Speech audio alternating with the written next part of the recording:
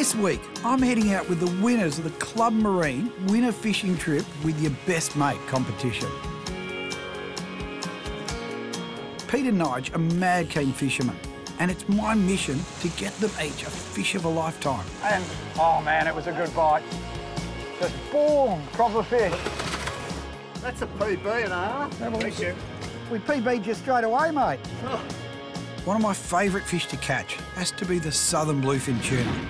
And the best place to find them is Eaglehawk Neck in Tassie. So that's exactly where we're going.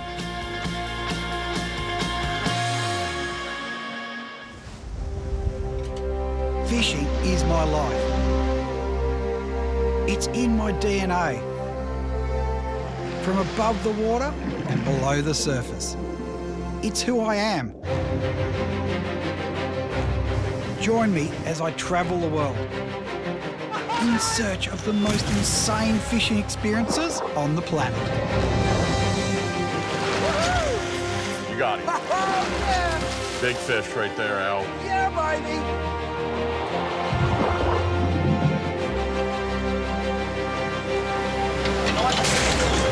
The storms are going up around. Yeah, baby. Look at the size of it. Ah, yeah!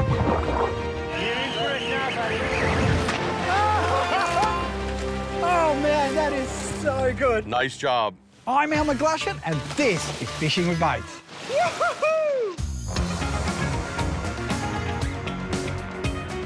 You know, I get to fish all around the world, but one place I really love is Eaglehawk Neck. Now, I've fished here heaps of times over the years, but this time it was different because the guys at Club Marine had organised a competition to come fishing, so I didn't even know who I was going fishing with.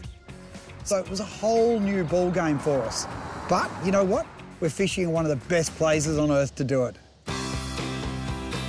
Eaglehawk Neck is right down the east coast of Tasmania. And not only is it one of the most beautiful parts of the world, it also has the best southern bluefin fishing in Australia.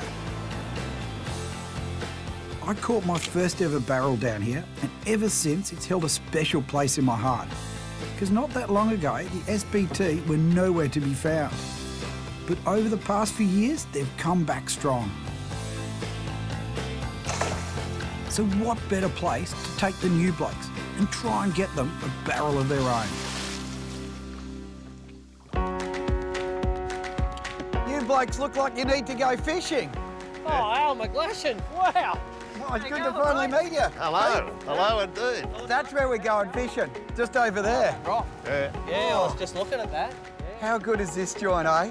I decided to go Al McGlashan online and see what was cooking there. And maybe 6 weeks later, I got a phone call from Club Marine in Melbourne and said my name came out of the hat. And it's yourself and a mate. And I immediately thought of Nigel, because we've fished together a fair bit. So have you caught bluefin? You haven't caught bluefin, have you? Never. And you have, but only to... Only to 25 kilo. 25 kilos, In right. South Australia.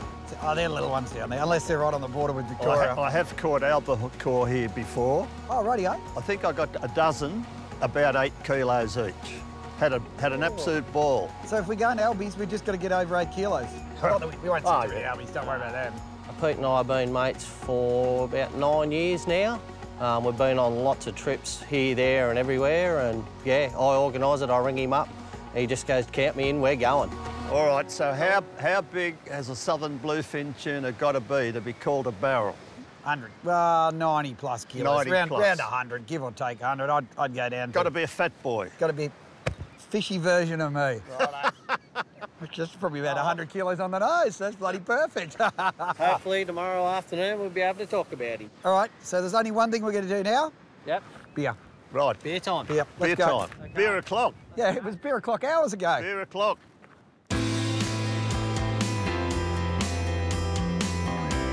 It's an early start to the day, and it's straight down to the wharf. You know what? This show's all about fishing with mates. So it's time to introduce some new mates to some old mates. Stewie Nichols I've been friends with for, God, decades. Ever since I came down here, probably 10 years ago now, and caught my first 100-kilo bluefin. So it's really good to introduce Nige and Pete to some old mates and hit the water. Morning, gents. Oh, you're desperate for crew again, I see. Definitely good guys, eh? Yeah. How are you, mate? Good Alfie. Good to see you. Sam, how are you? Yeah, good. All right, we got Nige, Hey, Nigel, welcome along. Yeah. and we got Pete as well. Hey, Pete. G'day. Welcome to Tassie.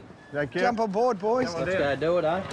First thing I looked at when we pulled up at the boat ramp was the setup that the guys had, and I knew instantly that we were on a winner. They had all the right gear, so I was bought and sold straight away.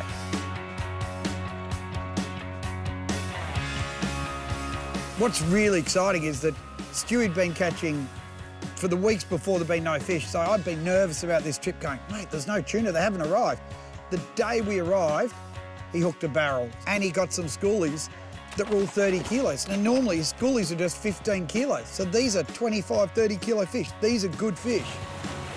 So you win a competition with us. I wonder what second prize was. I never found out. Yeah, it's got to be something nice.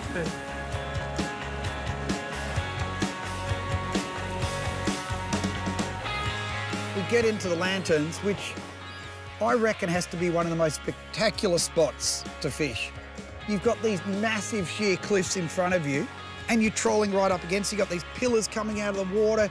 You've got these gaps in it. Like, it's just amazing country. And you troll right along the edge of it and it's just, you know, there's seals there, there's gannets flying around, there's albatross circling around. Like, the whole country, it's just spectacular down here.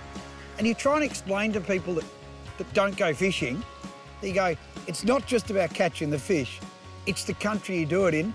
And I'll tell you what, there's few better places than Eagle Hawk Neck. So who's on strike? You going up first, Pete? Oh, he hasn't caught one. Oh, he hasn't caught one. Oh, we better give Nigel a shot then. Yeah. So we've trolled around the edge of the rock, come round to the eastern edge where there's a bommy. Yep, got him on. Selwood gets the first fish of the day. Yeah. Coming up, the boys find out there's more than just bluefin in these waters. Oh, you mongrel thing. Just a big gap there.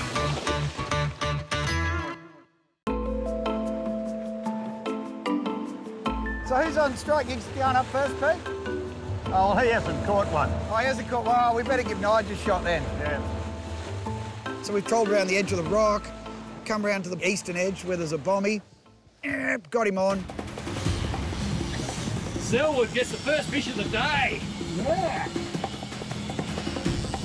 Nigel's on it because he never caught a bluefin. I'm going, mate, don't worry, it's 100% bluefin. You don't catch anything but bluefin here. There's no bycatch. So, mate, didn't take long to get your first tuna. You win the trip, he catches the tuna. What's wrong with that? We're a great team. Yeah, well, there is bycatch. There's albacore. Bloody great big albacore. They're bringing him up. Oh, Yeah. albacore. Seal. Galby. Is it? Yep. And I didn't tell him about the seals either, did I? Because he's hooked up, he's fighting it, and then all of a sudden his albacore seemed to grow a whole lot and get really hairy and have a big set of teeth on it. Oh, you mongrel thing. Just a big gap there. What an introduction to Tassie. Lost his fish straight away, sealed. Oh. Welcome to Tasmania. What a flow. Bloody seals. How sad is that? You know you're hooked up with something when it pulls line, and then, you know, when that seal took over, it was even worse. So I thought it was a real big one, but anyway, it was big and brown. Well, Nigel, you started off, you fed the bloody seals, mate. Yeah, no good. Oh. I thought it was too easy and then it took off and then obviously when the seal grabbed hold of it, I thought we had something decent. So anyway, hard luck. You know the funny part, though, you catch an albacore in here. Yeah. Like we said before, is there any bycatch? No, you won't No. catch anything but bluefin. Did Oh, it to and myself. albacore. Did it to myself. So we're fishing around, we keep fishing, we're working the area, and Stewie turns around and drives back into a spot called the Lanterns, which is the rocks, back into the shore. And as we're going in, got him on again. This time, Pete, you're on. Big danger this time. Ah. Pete's fighting this fish, and Pete's only caught bluefin to 20, 25 kilos, I think it is. He wants a bigger fish. So this one's screaming off, it's going down, it's playing up, he's hanging on. Bring it up. You're not going to believe it. It's a bloody albacore. You know it's because we said it, right? You said, as soon as we said, oh, no, it's no bycatch. Yep, albacore. Albacore. But I'm not talking a little albacore, because albacore are like this. This thing is like that. It's an absolute stomper. He's a nice albie, yeah. Hold on to him. That's an albacore, look at that. That's a PB, huh? Hang on, we better get a photo. What's that? We PB'd you straight away, mate. So he's come down to get his PB bluefin, but he's already ticked off a 15-kilo albie, so he's already got his PB. It's just the wrong species. All right, now we're going to get a bluefin. You're still going to catch your first one. You just donate to seals so far. Yeah. Well, Nigel donated that for me, so there. Seal feeder. Bloody gold. But remarkable, really, to get an albacore that close to the bank, that's for sure. The others that I've caught here, they were on the shelf, just inside the shelf, which is about 14 nautical miles offshore here. So when you're pulling lures around, you never know, you know. I've pulled lures around at Port Stephens for yellowfin tuna and ended up with the biggest and best black marlin.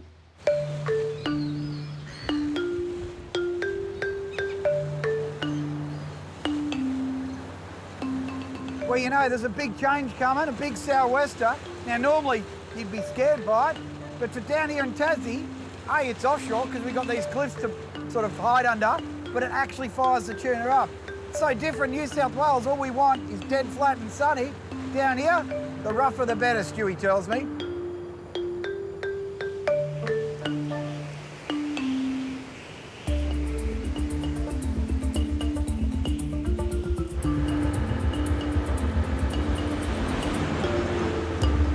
Unreal in it in Tassie how it does that to you. It's just 1 minute, it's nice, and then the next, it's screaming. And now, it's time for a big tuna. It's not going to get any colder, is it, Stu? It'll be all right, yeah? Probably. Says the bloke is in shorts. I'm already rugged up. I've got thermals on underneath. Yeah. You know, so we're all huddled in the cabin of the boat, trying to keep out of this weather, and then we're trolling along, and Stewie said, oh, let's do another roll down there, another run. And we're going down there, and we're all standing there shivering in the cabin, and next minute this bluefin comes up behind it and eats the long lure.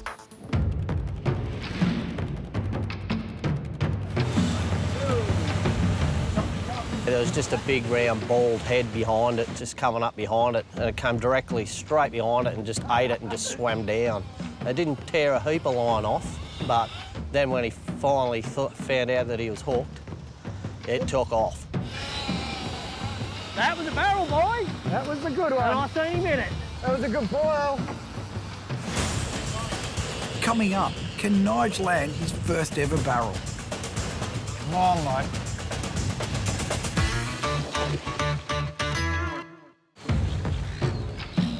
We've been on the hunt for a bluefin all day, and Nige has finally hooked himself a barrel. Oh, man, it was a good bite. Just boom, proper fish. Now it's just landing it. So all of a sudden this fish just realises, I don't want to be hooked up. I don't want to be a part of this deal.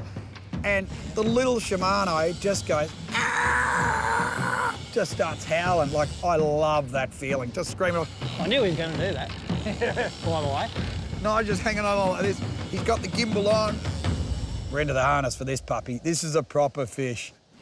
63 metres of water, and we've got a bit of, just a tad of wind just to make it a little bit more complicated on it, just to make it a bit harder for us.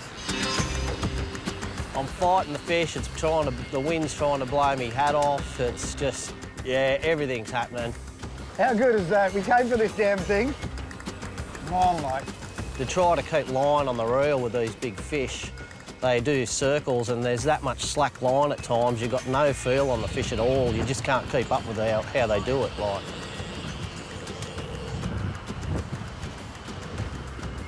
Thought we were under control. All the pressure was off. We were just putting the line back on the reel, and then it happened. It just fell off. No good, guys. Pull the hooks on him. We're one fish closer to a barrel. Oh, we're getting closer. Little Meridian. I felt it pull. Did ya? Oh. It was pretty disappointing, but I wasn't ready to give up. I knew we'd be able to have another chance. So, yeah, I took it quite well. Oh, so close. Yeah. That was a good one to try and start on. It was a good warm-up. Oh well, That's it. that's fishing. We're getting closer. Oh, all right.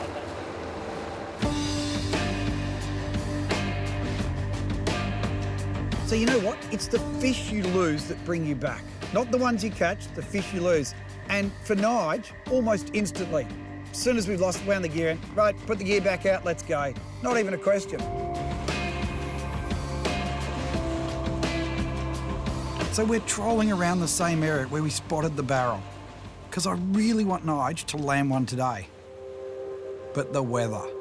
You've gone from howling gale force winds, rain, to the sun shining, and it's a glamour day. But you know the problem with a glamour day? It is the best day to go fishing, but not catching. Like, it's great, you get to see, you know, those massive cliffs that stand right up there that go, you know, 300 foot up. You've got all this amazing scenery, but you don't catch fish. After a few hours of cruising around, without a single bite, we start to head back in. But then the wind changed. Like, it's gone from howling and then all of a sudden it's sunny again, then it's howling again. In Tasmania, you expect 4 seasons one day, and I guarantee you'll see 4 seasons in one day. If it didn't snow, I would have been amazed.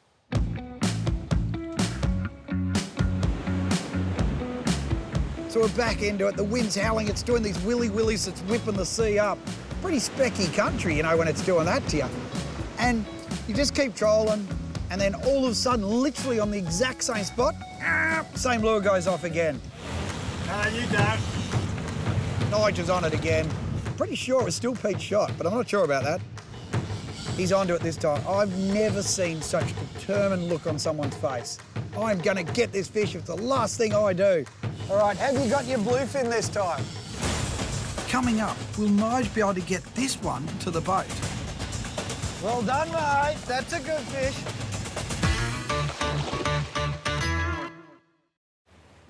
After dropping his first barrel, Nige is hooked up again to what could be his first ever southern bluefin. I've never seen such a determined look on someone's face. I'm gonna get this fish if it's the last thing I do. All right, have you got your bluefin this time? Felt this one and I thought, right, this is it. This fish is coming in, you know. I knew we were going to get this fish. It couldn't go. The only thing that scared me was the seals getting me again. Oh, he's all right. Nice bluefin. We get him up the side of the boat. We're thinking about letting him go, and it's like, no, you know what? We're going to turn him into dinner.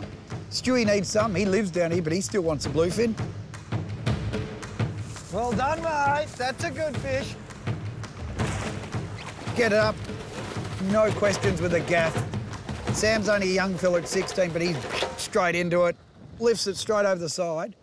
That's the one, mate. Well done. Well done. Nice fish too, eh? Oh, it was a great fish. I was a bit gobsmacked, actually, yeah. Well, you got your southern bluefin.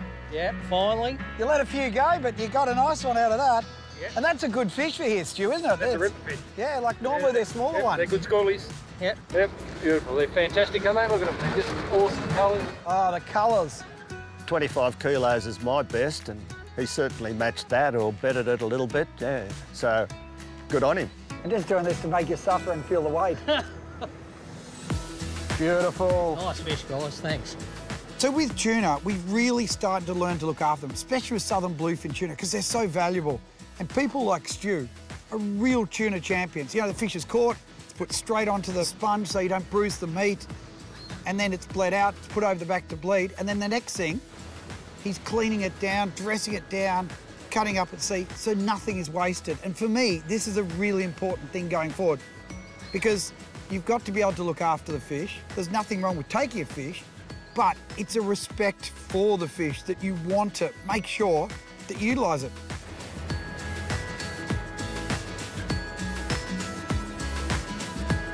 I'll tell you what, Stewie was right. He said the crap weather will bring them on. And we started with the albacore while the weather was good, and now the weather is bloody cold. Holy crap. Now the weather's and look at it.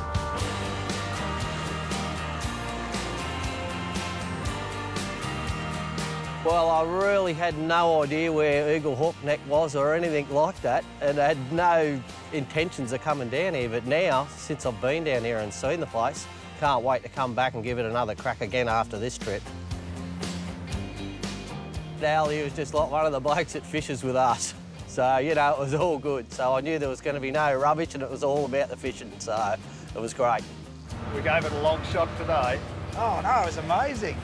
Such an awesome spot, you know, when you're fishing with all these cliffs around and it's just, and you're fishing right on the cliffs. You're not offshore, you're not miles out to sea, you're right, it's just in close. So, like, look at that behind us. I mean, that's just staggering. It's incredible. Plenty of great scenery while you're fishing, yeah.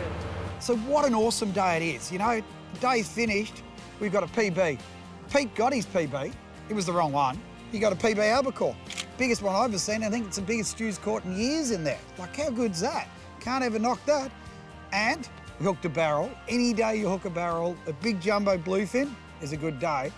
But then to back it up, and for Nige to catch his first bluefin, not a bad one too. At 25 kilos, that's the type of fish. That's a good day. You know the best part? I've got 2 new mates. I've caught up with old mates. And this is what fishing is all about. It's fishing with your mates. Well, I reckon it's time to go get a beer. Yep. Yeah. All good. I always think it's time for a beer. I don't know if that's a good thing to say. It's still a good idea. It's a bloody good idea. I like it. I like it.